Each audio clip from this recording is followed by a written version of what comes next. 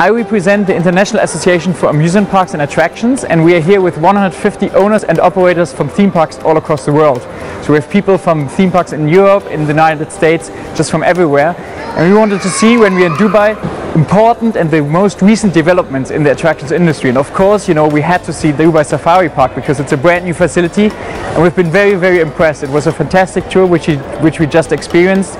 You know, all those animals, the different parts, the different villages, and it was really that everyone is coming back and really was impressed and saying, we want to come back with the family. So we're glad that we have been here, and we will definitely be back.